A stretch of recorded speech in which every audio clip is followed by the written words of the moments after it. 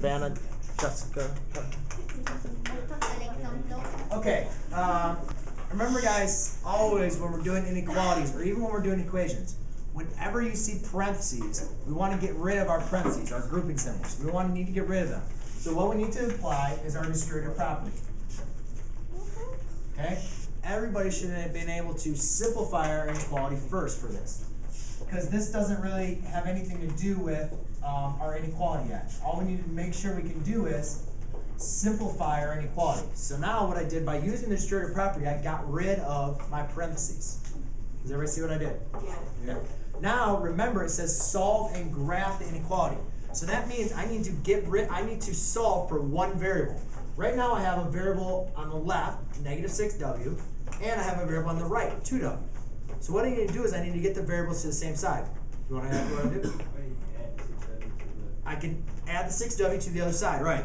Now you could also subtract the 2w on both sides, but like I said, I've told you guys over and over, I prefer to always get rid of the smaller variable, because then it just avoids negative numbers. And that's really helpful with inequalities to avoid negative numbers, because remember, if you have to divide or multiply by negative numbers, you always have to flip the sign, right? And then you can forget about that and stuff like that. So the best thing is to get rid of our smaller variable, which is a negative 6w.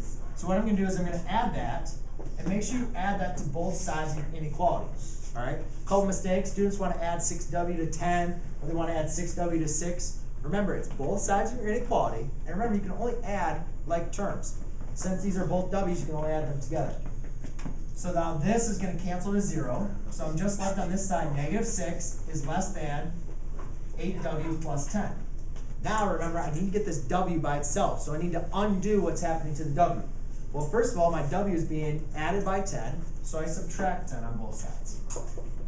So negative 6 minus 10 is a negative 16 less than 8w. Now, to get rid of multiplication above 8, I need to divide by 8. Therefore, I have negative 2 is less than w. Okay? Now, listen to what I say. Negative 2 is less than w, or you could say w is greater than negative 2. I want you to make sure when you're speaking of this, hold on.